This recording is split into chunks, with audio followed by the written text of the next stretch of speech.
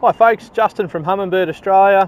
Again, we're out on the water and just showing you the difference now between traditional 2D sonar, which is up in the top of the top split here on the Onyx, and also down imaging. So look, the real difference is that traditional 2D sonar puts out an ice cream cone style shape, so we're highlighting quite a large area at the bottom, whereas down imaging is still wide left to right, but front to back that cone is compressed. It's only 3 or 4 degrees, so we're taking tiny snippets of very high accuracy information to build our image. So it gives us a really sharp, detailed picture of the bottom. So just cruising in under a bridge here, so see if we can sort of pick up some bait fish and show you the difference that we get between our traditional 2D sonar and also our down imaging. So just come through a little bit of bait there.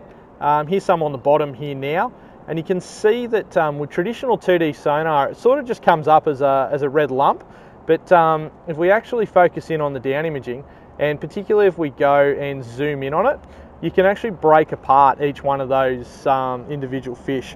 So that's pretty cool, and that's really the advantage of down imaging, is it's giving us an amazing detailed picture of the bottom.